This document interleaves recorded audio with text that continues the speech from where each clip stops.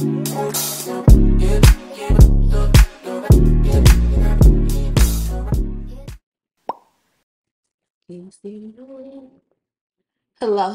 welcome back to the channel. My name is Udy and I go by UdyOnTheGlo here and on my other social media platforms. So make sure you subscribe. Go ahead, subscribe, hit that bell all the way. As of now, spring is upon us and summer is right around the corner. And capris are such a quintessential item of the season. If you want to try styling capris and don't know where to start, or want to switch up your usual style, or you could just be dusting off the capris you have in your closet and looking for new ideas to style them, then this is the video for you because I'll be talking about 3 general ways to style capris. Okay guys, so before we jump in, if my hair looks a mess, not too much on me. I tried to do like a little bang and I kind of wanted the sides to swoop up and then this to be like curled out. I feel like, I don't know if it's giving what I wanted it to give. I've already filmed another video and if I look crazy there, not too much on me. We came for the fashion, not the hair. But is it giving a little bit of a mullet?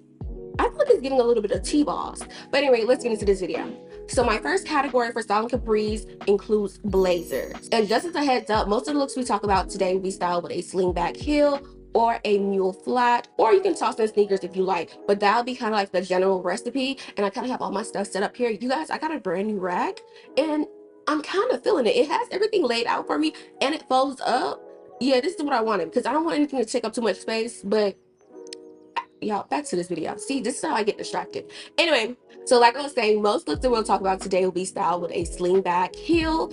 You can throw in your ballet flats wherever you see fit. If you are one who likes loafers, I would say really pay attention to the type of loafer you have and how it balances with capris. It's all about balance because a loafer that's a little bit too chunky or a little bit too weird could throw off the whole look. So really just kind of keep an eye on those things. The very first look I want to talk about is a look with a white blazer. White blazer, I would go for a black base. I already have a pair of black capris that I'm wearing now, and I would go for a black top, whether it be a black bodysuit with a high collar or regular collar.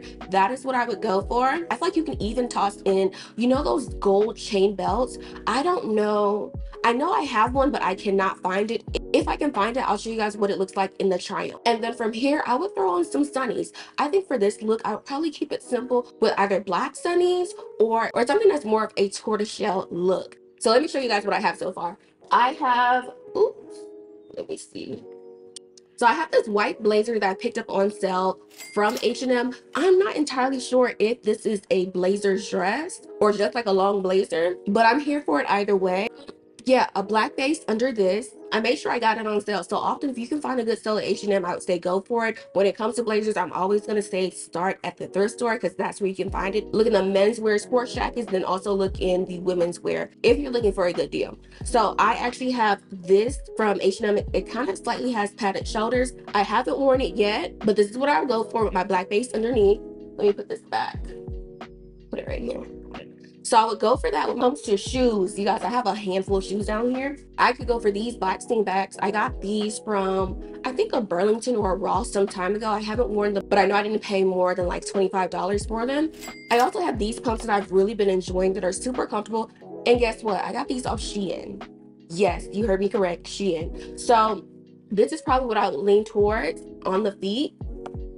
And I'll probably also throw in an anklet. Also in the shoe department, if you didn't want to keep it to like your neutrals, like your whites, your blacks, your tans, you can throw in a pop of color. I recently got my hands on these shoes. These shoes are from Topshop and they offer kind of like, they offer that metallic rust orange look. I haven't worn them out yet, but I've worn them in the house. Last time I saw these were on ASOS. They never had my size in stock. And luckily I was able to find these on Poshmark for even a fraction of the cost. So this would be my pop of color heel if I wanted to switch things up. And when it comes to bag, that black and white kind of feels a little bit more sophisticated, a little bit more put together. I would stick to this newbie that I got here. I'm trying not to like flash you guys with a glare, but I got this also off Shein. I got this for like maybe $15, $16. This is also very popular at Zara. I feel like the only difference is the chain that you get. And I will say I do prefer the chain on the Zara one, but I get the look for less from Shein. I would go for a metallic bag to keep it elevated. Ooh, another thing. Let me see y'all. Or I would grab this black bag. So I recently picked this up off of Amazon. This is a bag that I've been eyeing for I've been eyeing this since last year. And when I saw it online, I thought it would be so much more exaggerated, like even more long, and something that I probably wouldn't reach for often. But when I finally just went ahead and got it, I said, oh, this is perfect. This is perfect for me. It doesn't feel too over the top for me, and it also kind of gives me that classic, almost like a retro vintage look. So these are just two handbags I would pair with the white blazer, black base, and whatever you want to do on the feet. And put this back. And when it comes to the sunglasses, I'll probably keep them all black. I recently picked up these. Yep, I finally fell for them. When the inflated glasses were in, I kind of like the square ones, so I have a yellow pair, but I don't know what it was recently. I saw someone wearing, I think, the white pair of these, and I was like, yeah, I get it. So when I was looking for the white pair, I actually saw where they were selling two in a pack. So I ended up picking up the white and black of these. And I think one random day, like they were in my cart and they went on a flash sale. So I was for like under $10. So you know, we love a good deal over here. So I would probably put these on top. Or I have a black pair of oval-like sunglasses, which I feel like are super popular, especially with the Celine lip sunglasses that's still going on strong nowadays. I feel like that would really complete this look and keep this as more of an elevated casual look. So that is one way to go about the white blazer. Now let's bring in the black blazer, because I feel like both of these are staples in any closet. So if you don't have a black blazer, I don't know what you're doing. I don't know what you're doing. I don't know what to say. I feel like I could take that same look with the black base, probably switch up the top and throw my black blazer on top. When I was thinking through this look, it really reminded me of one of my favorite pictures of myself, just a capri version of it. I'm wearing biker shorts. So if you're struggling with ways to style capri, I think it could be helpful to think about the ways that you're able to style biker shorts, if that can translate over to capris for you. For this look, with the all black on all black, one of the things I would do to break up all that monotony, granted you can keep it to an all monochrome look, I would break it up with a print. The print I'll break it up with, I actually have some black zebra print shoes. Let me show y'all.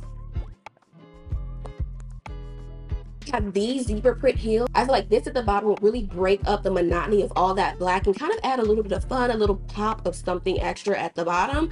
And along with the zebra print, I also do love a good cow print. So if I had cow print heels, I would toss those at the bottom. I actually have a cow print handbag that I feel like if I were to keep the look all black, I would probably reach for that handbag just to jazz it up a little bit, so it's not your typical all black look. This is sticking to my lip gloss. That's why I don't wear lip gloss. How y'all do these?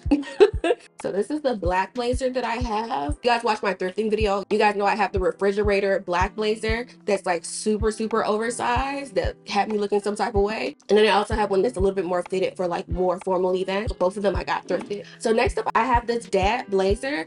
This is something I also picked up thrifted, and I feel like it's very easy to get kind of like that casual but still put together look with a blazer like this. So for this, if you guys are not already tired of it, we can switch up that black base and go for a white tank underneath or a white top underneath. So I recently picked up this tank that I saw at H&M. I love the look of it and the feel of it. It had like the little Move collection icon in the middle. I gravitated towards it so much when I first saw it just because of the feel of the material. It felt like something that would hold up, and it also felt like a material that, like, if I didn't want to wear undergarments underneath, I could get away with that because it had enough compression. It wasn't until I got home when I really started to think, like, why exactly am I attracted to this tank top?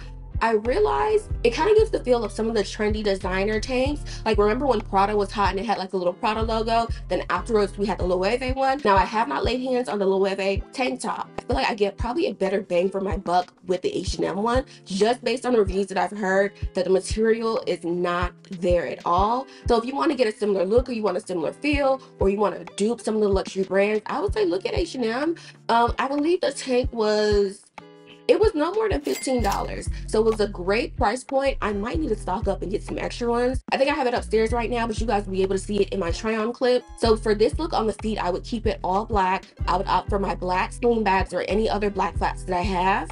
And from here, I would either go for my black box crossbody bag. This is from H&M. Or I would go for my Coach Pillow tabby to add a bit of color. And I feel like it works well against the brown of the blazer. So these are the two things I would go for this look. And in this category, and kind of throughout this video, you will see a lot of the looks are very interchangeable. Once you have a solid base, you can go from there. So the same way you can keep an all black base underneath and wear literally with any blazer that you own, you could also keep the white shirt underneath and try that out with different blazer colors, especially if you want to switch up your wardrobe and wear your pieces in different ways. That's something I would challenge you to do. Now for our second category, we are going to be talking about statement and oversized tops. So here we really want to take advantage of your cardigans and your blouses. And what we're really going to focus on are sleeves that are structured, puffed, or ballooned, and shoulders that have that same effect to balance out the volume. Because if you think about it, capris are pretty close to the skin, at least the ones I'm showing you guys today. So for me to counteract that and still add balance to my look, I would go for something that's a little bit wider, a little bit bigger, a little bit more drama up top, while everything is more fitted at the bottom. So I don't have it down here with me now, but I do have this balloon sleeve white top that I got off AliExpress years ago. I love the look of it. And if I were to style it up, I would take my white top, throw on my capris, and just to add a little bit of color, I would probably grab for my Steve Madden quilted flat bag. Now, I got this bag a while ago. I believe I got this from Ross for like $30 or so.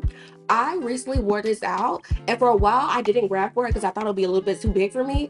I recently wore this out when I was running errands, and baby, I fell in love. I felt grown, okay? So I really do like this bag, and it was like so convenient to like work with just one hand. I don't know if Steve Madden is watching, anyone from his team, but you know, if you make this in a mini version, you know, a little bit smaller, you know, you can take my money, you know? I feel like what's missing from my closet right now is a smaller version of this or something similar, but I really do like this bag. So if I was styling that white balloon top that I was telling you guys about, I would throw this bag on to add that extra. Oh, it's upstairs. If I wasn't gonna go the red bag route and I still wanted that pop of color, I actually have this soft green bag that I got from ASOS some years back. It wasn't until recently I was looking at the bag and I feel like it might have been a Bottega dupe. I can't remember the exact name, but I'll show you guys a picture of the bag that I have. And I feel like that green could serve as my pop of color since I'm just wearing the white and black, and if I want to jazz it up a bit. And just from like the overall feel of the top, I think I would go for chunky jewelry, something that's chunky and kind of makes its own statement. That's the look I would go for. Now, another thing, when it comes to cardigans, this piece has been very popular on social media lately. Like it got to me. And usually things don't get to me, or they might get to me after the fact, or like long after. This one got to me and I said, you know, let me try it out. Feet not touching the ground. I recently grabbed this cardigan from Zara the other day because I saw some loafers on sale and I was like, okay, let me just make a Zara purchase. Now the thing about this, I love the shape, I love the color, and if I was styling this, I feel like this would go great with capris at the bottom. This is adding that volume up top, it's adding color, all of that. You don't even have to do too much. You can keep your chunky jewelry and grab a black or even a white purse and go out your business. What really brings us in is the shape and silhouette of this cardigan. The larger sleeves and shoulders match with the more structured waist. It kind of like cinches you in, gives you that volume up top, and also gives you a little bit more shape up top. Now, the one thing about this item, hear me out. When it comes to Zara, I have my grievances, I'm gonna be honest. I don't really shop at Zara as often because typically I can find something similar for a fraction of the cost. And secondly, I feel like their quality is kind of all over the place. And especially with inflation, people are kind of getting a little bit ridiculous. And I feel like where we're at now, they kind of heard some of the concerns about quality and step things up a bit. But there's still some things where I'm like, the quality just isn't there for the price point you're asking for, to be honest. Now, though I love what this cardigan does, for the life of me, I do not understand why they use this fabric. With this type of fabric, I would assume that they would line it. So I just have a lot of I have a lot of thoughts. This goes for $50. I personally don't think this is worth $50, and I actually found something similar that I'm waiting to come in the mail. I just held on to this just to show you guys what it looked like on, but I will be returning this. I love the shape, love the color, but I cannot justify the fabric and the finishing for what they're selling it for, if you get what I'm saying.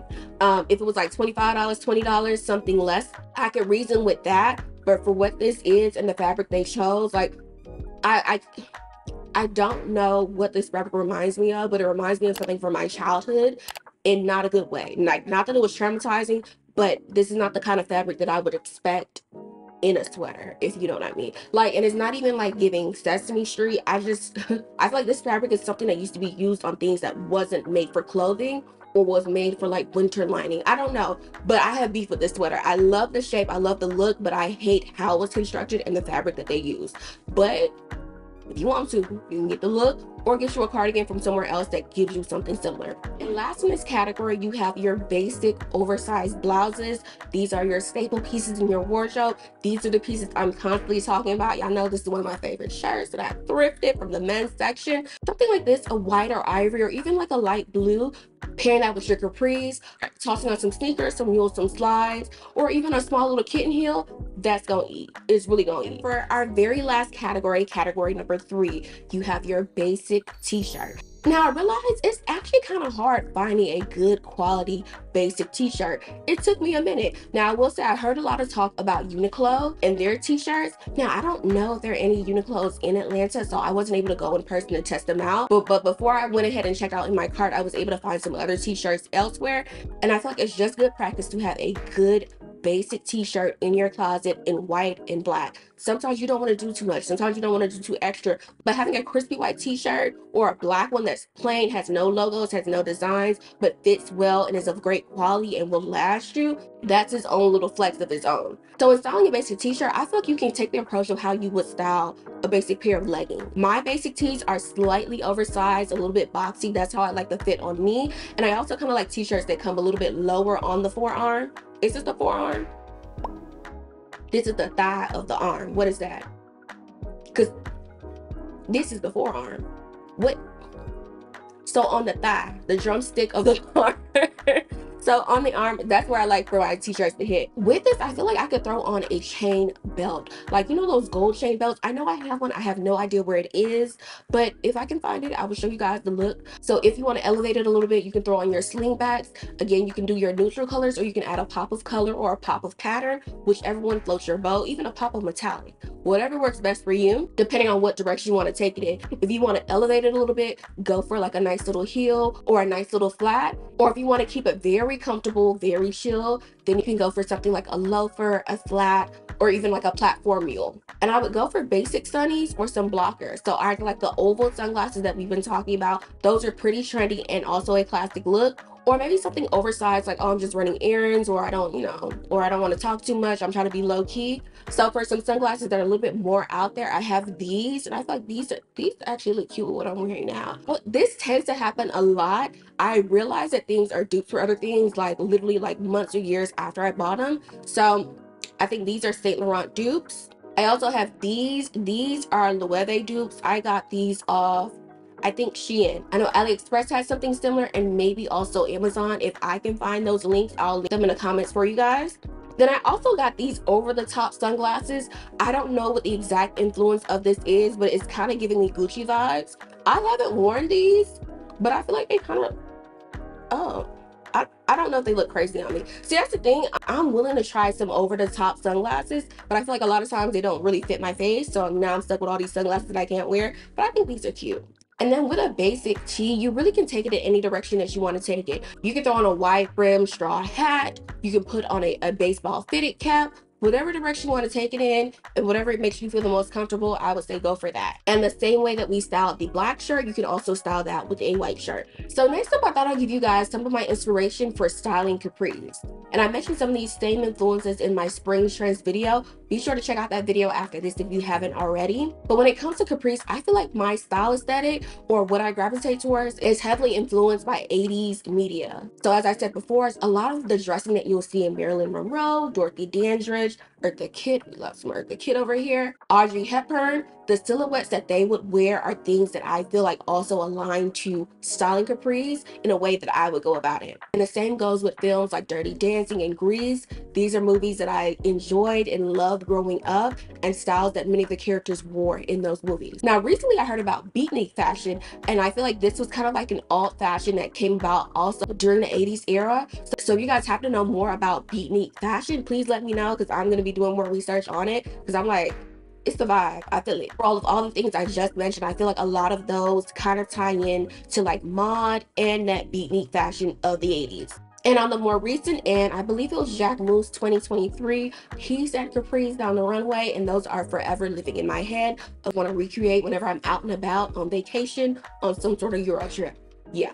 It's loading, and it's like on standby for whenever the day comes. Then also in the ways that we style these looks throughout the 3 categories, I feel like those silhouettes also kind of draw and mirror some of what we see in Matador's dressing. I love the pomp of it all. I love the embroidery, the embellishment, the structure, the tailoring. So those are things that I draw inspiration from. So overall, to recap, when it comes to styling capris, we want to make sure we're paying attention to balance and proportion. So if you have fitted capris, your bottom is going to be more sleek. So then maybe you might want to add more volume at the top. Or you can go the route of keeping it all figure hugging from top to bottom and maybe throwing on another layer on top, whether it be a jean jacket or a leather jacket like I have here.